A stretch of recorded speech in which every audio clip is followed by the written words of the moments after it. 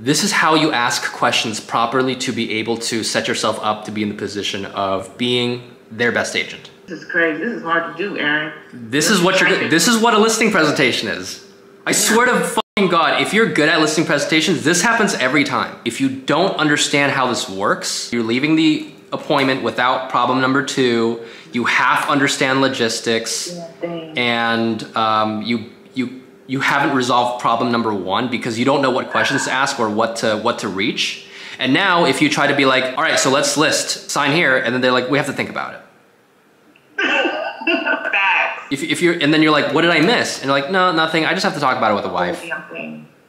Okay, well, if I drop my commission, no. And then you're like, damn, I thought it went so well. And then you try to follow up with them next week and they don't answer your phone calls. And they're like, why am I being ghosted? Ghosted. All right, guys, so today we're gonna be going over what's going to significantly help you with listing presentations. It's going to help you with buyer presentations. It's going to help you develop a connection better with your client. This is the reason why your client will always choose you over anyone that's sold more homes than you. It's never about that. It's never about how many homes you've sold. It's never about who can present the CMA the best. It's never about real estate. It's about you, who you are, and your connection to that person. Okay, so today we are going to learn an advanced line of questions which comes from it's an NLP style of hierarchy of ideas that if you understand, it's going to take you the furthest with your listing presentations. So today I wanna rapid fire with everyone here a listing presentation. I am the seller and you are the agent. And you are going to be asking me everything you need to ask me so that you can complete an entire picture and understand what's going on in my life. Because if you don't completely understand that picture and you push them towards to signing the listing agreement, that's exactly how you get commission breath. Because they feel like you don't really understand fully where they're at. And they're like, Colby's not really on my side. He's not here to help me. He's just here for a listing. But if you complete the picture and understand what's going on and their story with where they're trying to go, they're gonna be like, holy shit, I'll pay 7% to work with Colby because he completely understands me and he knows what I need. All right, so obviously I'll start it off. You start off with your hellos, right? When you walk in, you introduce them. And this is all under the frame of leadership, right? Hey, today I'm going to, you're setting the premise. Hey, today I'm going to be taking a look at your property and going over exactly what your plans are with real estate, okay? And they're like, okay, we'll take a look at around the place. All right, so let's assume that we've sat down and you're now asking me about my situation. What's the first thing that you will ask me for? Why are you thinking about selling? Good, good. Why are you thinking about selling? What is that question? What does that question serve? You're asking for motivation. Good, good, Colby. So here are the words, but here is the framework and purpose of those words. You're asking for the motivation, okay? And we're just gonna continue along down the entire path, and I'm going to give you weird scenarios that you have to find out by asking these kinds of questions, okay? I'm gonna be vague, and you have to work for it. Do you guys remember that video where that old lady was like just giving me little and she was just giving me nothing? And I had to ask questions after questions and she was kind of annoyed, but at the end we got to a resolution. All right, bye Margaret. Okay. Hey dude, how did you get all that out of her? I'm gonna be doing that. Because you're gonna find a lot of people like that and they're not trying to be shitty to you, but there's just gonna be times when that happens and you need to be able to understand the full story, okay? So what has you thinking about selling? I'm going to move to Washington. Okay, what's in Washington? Great. What's in Washington, okay? Now, the framework of that question is specifying the motivation. I have family there that I need to get to. How soon you need to get to Washington? Good. Okay, so now what kind of question is this, guys? Gotta find the problem. Yes, It does solve that purpose, but it's also logistics, which is extremely important to understand. All right? How soon do you need to go to Washington? I need to be there in 3 months. Well, what's holding you back? Nothing. If there were something, what do you think that would be? Olga, great job, great job. Okay, asking for a problem. Ah, that's a good one, Olga. Learning from you, you dig in with it really well. Could you also attack it like if your home was to sell in the next 2 weeks, would you be ready to go type thing? Would that be a yes, factor? yes, that is a way. Yes, and there are multiple ways to skin this cat, guys. If there was a problem, what do you think that might be? I need to bring in some contractors and fix some stuff. What things need to be fixed? All of my flooring is damaged. Okay, now we're continuing to specify the problem. Because right now, you guys have no idea what the problem is. I'm saying it's nothing, but then Olga specified, and then actually I need to hire contractors. Okay, so now you guys have to figure out why do you need to hire contractors? I think the next thing that I would do is, do you want to sell the house fixing the floor and make the most amount of money, or you need to make it happen within the next 3 months and go to Washington as soon as possible? That's a great way to go, Olga. That's a fantastic way to go, but you don't fully understand the problem yet. So I want to know exactly what's wrong with the flooring, because some people think they need to fix things when they don't necessarily have to. My whole house flooded. And guys, this is gonna happen. Like, they're not gonna give you that much information, and you guys are gonna have to keep specifying. What's an important question that you'd wanna know here? What's an important piece of information that you'd wanna know about your house flooding? Where'd the water come? Shakira got it. Where did the water come from? Yeah, there could have been a leak, something happened with the plumbing, the foundation was cracked and let water in. So you have to like, see, is this a serious, huge issue or what? Where did the water come from? My kitchen sink pipe burst. Okay, did you get that pipe repaired? Yeah.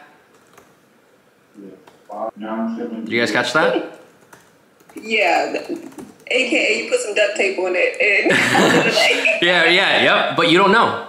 You don't know. I would have asked the seller if they did it themselves or if they got someone else to do it for them. Would you ask, is there anything else other than this plumbing issue that's stopping you from selling now?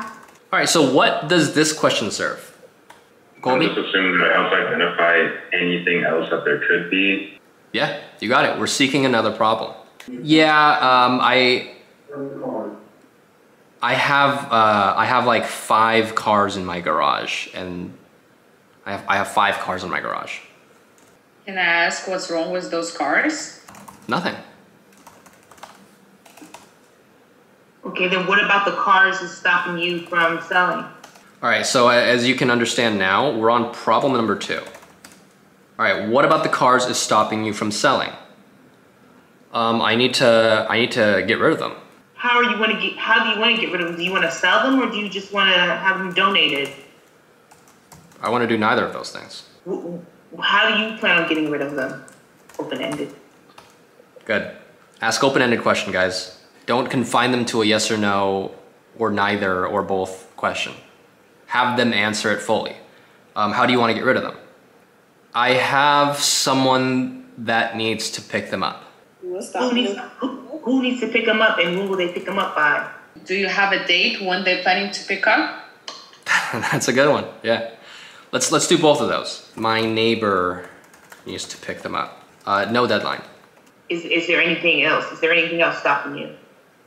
Yeah, I think I would. Other than the water damage and the cars that need to get picked up, is there anything else? Now, what does this question serve, you guys? Seeking more problems, because clearly you said you didn't have problems and we're seeking more problems. And guys, this is gonna happen so much. This is gonna happen so much. They're like, no, we're ready to sell. And then they have like 10 things they need to address. Is there anything else stopping you? In this scenario, let's just go, no. Okay. No, that's it. Where would you guys take this next? I probably would go back to the logistics, like why is it 3 months? Good. Because my cousin is dying. Oh my gosh, I'm so sorry to hear that. Some empathy, right? It's okay. Some empathy, yeah. Hey, Colby, let's get some participation. I totally understand if Mr. Seller, my cousin, just died too. I'm so sorry to hear that. The last time I talked to someone who wanted to sell and there was an illness in the family, I tried to dig deeper on that and I got hung up on. It's like, there's an illness in the family. You know what? Over the phone, especially when it's a cold or warm call, probably not the best thing to go about asking what's going on there. But when you're at the presentation, and I learned this from pretty successful chick agent, and I would have never thought to go this way, but she's like, no, you have to ask, you have to care. She's like, one time I met a seller who is selling the house because her husband shot himself. Oh my God. And then she was like, you could choose to like just skim right past that to avoid the discomfort. But I was like, oh my God, what happened? And then that's when they're like, you know, people love to talk about their problems. That's when they start confiding in you what happened. And after someone explains some tragic, life-changing story and the person you're working with understands that situation, you have a leg up on all of your competition because you understand what like emotional turmoil they're going through. You understand, like, you really understand what's driving the sale. So we're in person here, but if you're in person, I would trying. I'm like, oh my God, what happened? Like, what happened? In fact, you know what? Every time I've tried that, it went well, especially when you look like you give a shit. So give a shit about that person and their situation. Mm-hmm. Okay? So Colby, what would you say here? Oh my gosh, I'm so sorry to hear that. Give empathy. What did I just explain, Colby? yeah. What happened? Guys, keep asking questions and see, okay? So like, just stay tuned, all right? You're gonna understand why asking questions is so important. Okay? All right, so my cousin is dying, so sorry, what happened? Car crash. And now my sister is widowed. Oh snap! Whoa! This is a lie. Is this an incest going on here? Wait, what? No, it's my cousin. Oh wait. My cousin. Sister-in-law, probably. Oh man, I'm so sorry. What kind of car did he crash? My cousin died, and now my sister-in-law is widowed. Or I don't even know. Is this right? My cousin. Fuck it. Brother died. All right. That makes more sense, right? Okay. Yeah, I think so. Oh yeah, that would have been my cousin-in-law.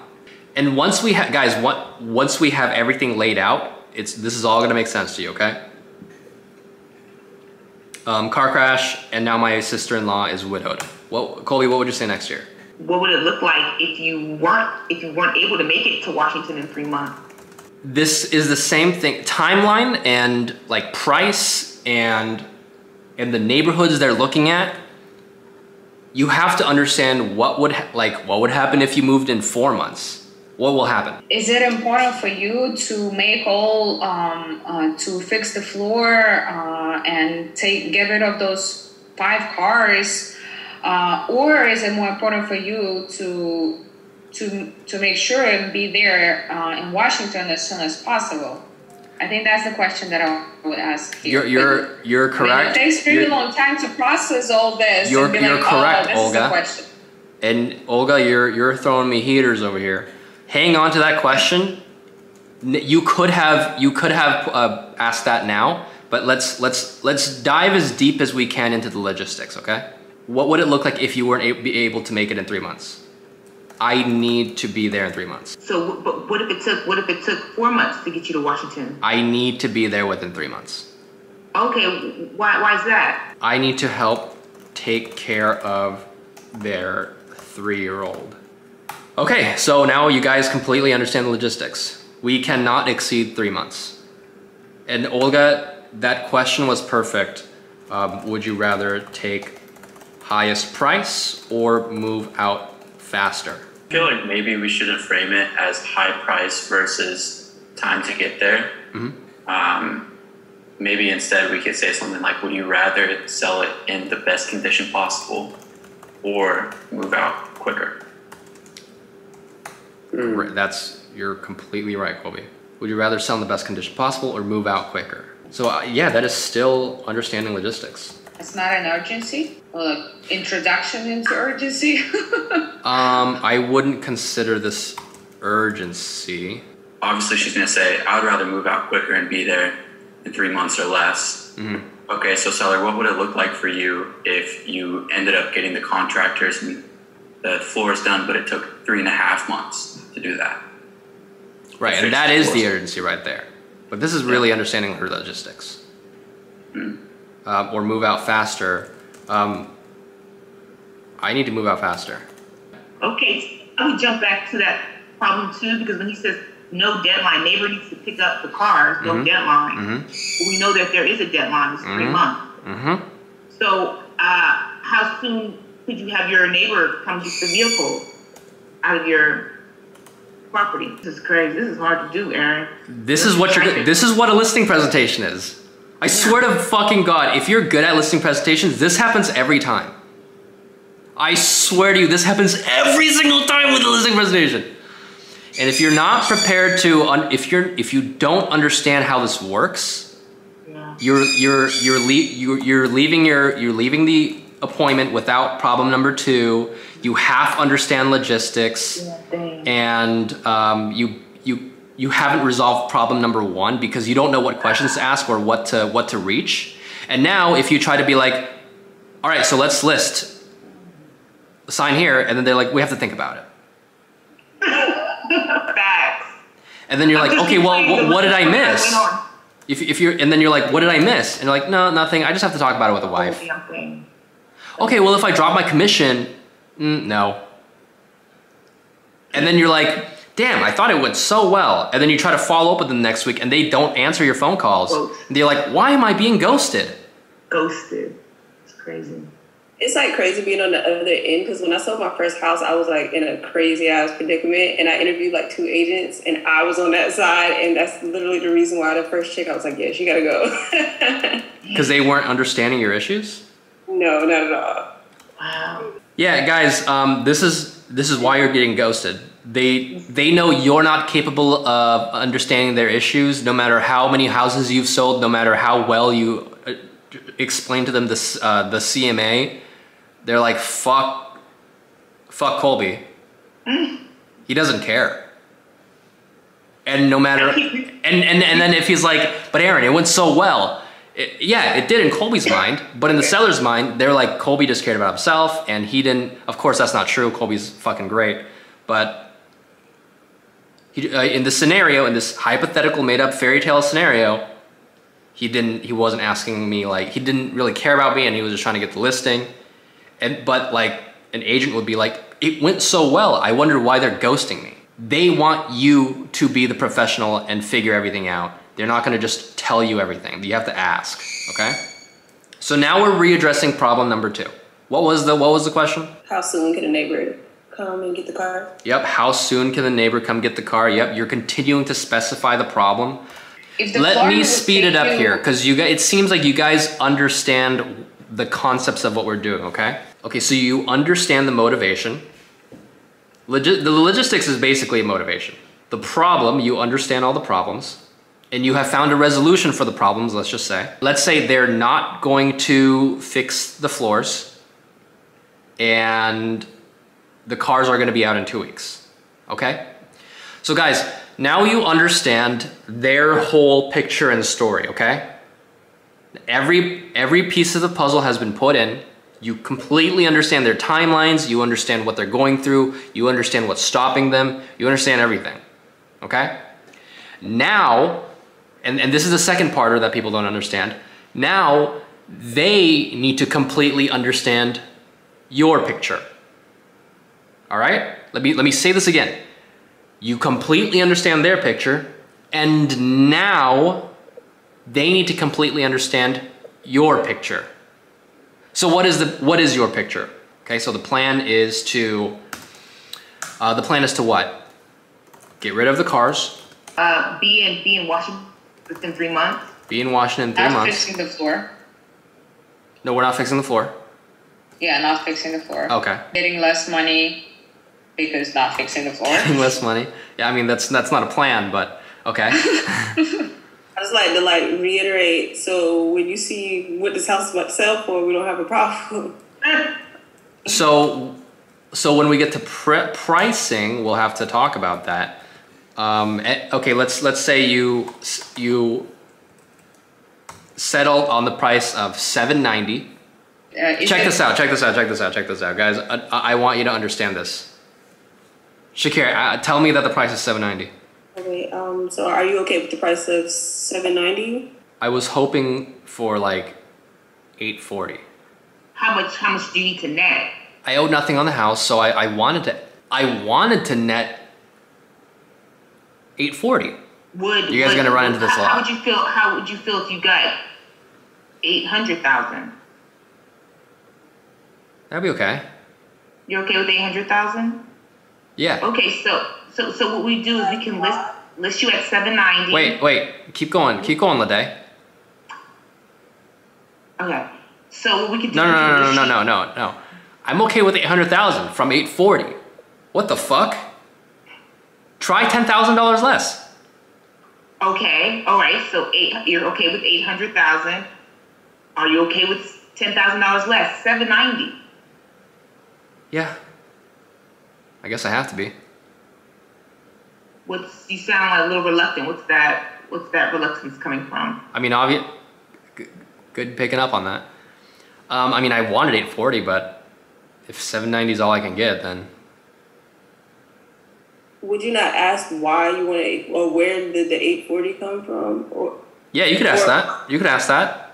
But ultimately, what's important is I'm cool with $790. All right, guys. So many times, people are gonna be like, oh man, that's way too little. And then all you have to be is like, okay, yeah, hey, it's my job to get you the highest and best price. And of course, I'd love to sell your property for $1 million. But is $790 a price you could live with? And you're testing their boundaries here. Can you put that in there? If I could have it my way. I'm sorry, Aaron. Please, you're beginners.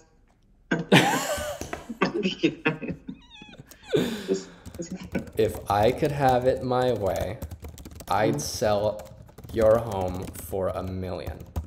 Mm-hmm. But is this a price you could live with? I want you guys to understand the hierarchy of ideas. Guys, everything started with super Vegas shit stuff. What's holding you back? Nothing. Okay, an inexperienced agent who doesn't understand the hierarchy of ideas, who doesn't understand like advanced questioning, they're gonna be like, okay, well then let's list. You know?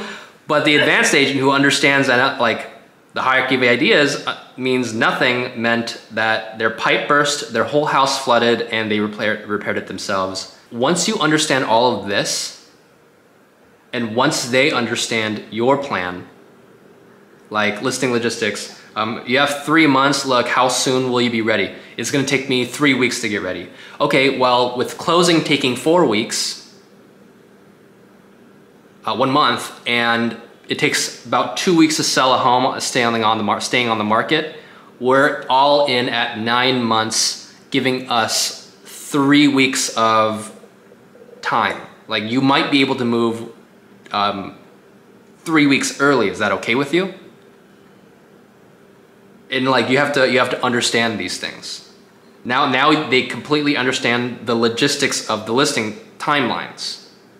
All right, it's going to take 3 weeks. I need you to get ready within 3 weeks. My photographer, my cleaner, and my pre-inspector is going to come, do everything, and then we can list the next 2 weeks, and then it takes 4 weeks to close. You're going to have 3 weeks of a buffer period to like in case the house stays a week longer or we run into complications, blah, blah, blah. Does this all work for you? And they're completely understanding of your logistics, your commission, your price. That's too low, but it's okay with them. And your plan, they know that you completely understand their scenario and they understand completely your plan. You guys are both in complete congruence and understanding of what's going on and what's expected, and you are their favorite agent. This is how you ask questions properly to be able to set yourself up to be in the position of being their best agent. So in essence, you're saying go in there, forget about the listing, go in there asking, oh, tell me more, tell me why is it you're doing, just asking about them, but forget completely, not completely, but just forget about asking for the listing. Just go in there trying to solve the problem, trying to find out their motivation, just why. Guys, it is not about the listing. It is not about the listing. It's about them and their situation. It's not about selling their house. It's about the problems they're facing. Yeah, Miguel, you're right. It's not about, it's the same as buyers. Like, it's not about the square footage of the house. It's not about that stuff. It's like, how big is your family? Oh, you guys all play sports? Okay, sounds like you need you guys all play soccer? Okay, you guys want like grass or turf in the backyard, it sounds like. Okay. Oh, you're about to have another kid on the way? Oh, wow, it sounds like we need another bedroom here. Oh, it's an infant. Okay, so you're probably gonna want a bedroom that's close to your master bedroom, or that's on the same level, so that you're able to hear what's going on at night if anything happens, right? Like, it's about their situation in life. It's not about the house. And if you understand that, you're not a robot anymore. You're like a human that understands them, and they're gonna work with you forever. What a value-packed video that was. That was a 30-minute long video.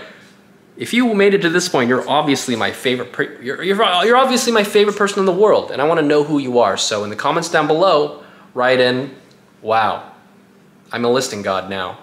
So I know who you are. Real quick, big news. I moved to Austin, Texas. I moved here mid-October. I left Seattle. That's where I've never left Seattle. I left my friends, I left my family, I left my business, and I'm starting from scratch in a brand new state that I don't know. I don't know what those buildings are. I don't know the school districts here. I don't know the restaurants here. I know like 3 people in this entire state. I'm starting from scratch, and I'm gonna be documenting the process and the progress, the journey, so you guys can all watch it. So make sure you subscribe, like the video, so that the video gets picked up and more people can watch, because if no one's watching, I'm not gonna do this. So let's make sure people are watching. Tell your friends. Tell your friends. Tell your friends that this crazy dude left his hometown because the mandates were too crazy and the people are weird. God, I live in the 7 apartments on 7th Street. My buddies live in this building, and they convinced me to move into this building. And like right down below, I live on 7th, and 6th is where all the stuff is going on. So like right downstairs, there's a bar called Buford's. Man, that place on the weekends, it gets so crazy. It's packed with beautiful girls. It's amazing. I love it so much here. Way better than Seattle. What was I doing over there? Man, I'm glad those mandates happened, because I would have never left that town. Anyway, if you live in Austin, DM me. I'd love to know more than 3 people in this entire state. If you want to work on your listing skills, your communication skills, your cold calling skills, and become a cold calling king, shoot me a DM. I'm here to help. Thanks so much for watching. I appreciate you. I appreciate you. I'll see you in the next video.